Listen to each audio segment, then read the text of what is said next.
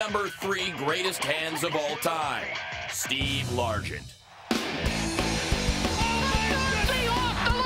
When people talk about the great receivers in football, they don't mention Largent to me nearly often enough. Largent's got it, touchdown Seahawks. He got open, he caught the football, he scored touchdowns.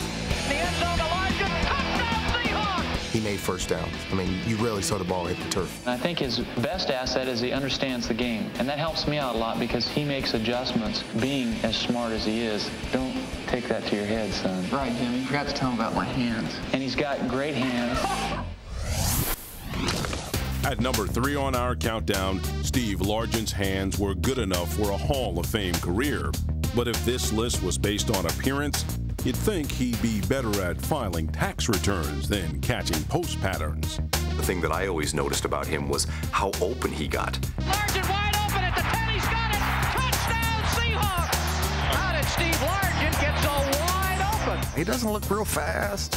He's like one of the smallest guys on the field. How does this guy always get open? And how is he always catching the ball over somebody that's bigger than him? The end zone, touchdown Seahawks to Largent. I don't think he could outrun me, and I can't run very fast. But the thing is, he'll run a slant pattern. He'll run it 4 different ways. He could set up guys and just humiliate them. Throws to him in the corner of the end zone, touchdown Seahawks. I mean, he embarrassed people with his route running. Your ability to be a great athlete and your ability to be a football player are 2 different things. And I think he was a tremendous football player. For Largent, he's in the clear, he makes the grab, touchdown Seahawks. I'm not a great athlete, but I think I'm a good football player. I've played for a long time, and I know a lot about the game. And because I've been around for a long time now, you know, my football instincts are pretty good. Ball is caught, touchdown Seahawks. They would always say that the one thing that Largent can do well is catch the ball. I may not have been the fastest guy, run deep routes or anything like that, but I would catch the ball if it was thrown near me.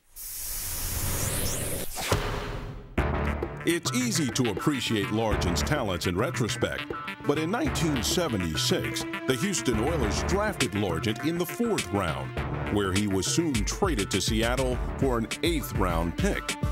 You talk to anybody associated with the Houston Oilers at that time, and they'll probably admit that's the greatest mistake they ever made. And he comes to Seattle, and he's not real big, and he's not real fast. And if you were watching them practice that first day, you would not pick him out of the line to even make the team, let alone become the receiver he was. But by the time he retired, he had caught more passes than any receiver in the history of this league. Quick throw short, he's got a reception by Largent, who makes the catch and now becomes the all-time career receiving leader in the National Football League. It wasn't just career catches, career yards, touchdown catches, all that kind of stuff. I mean, he had that long streak of consecutive receptions.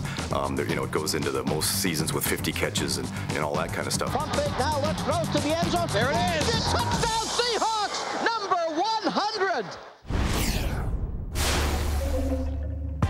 Largent played his entire career with the Seahawks, so while he's number 3 on our countdown, he'll always be number 1 in Seattle. And he made plays for the Seahawks for so long. He makes the grab, touchdown Seahawks. They've never had a receiver like him, and I don't know if they ever will have another receiver like a Steve Largent. Has it, touchdown Seahawks. Any list of great receivers you put together, regardless of era, should have Steve Largent on it. Coming up, who owns the top 2 spots on our list of the greatest hands in NFL?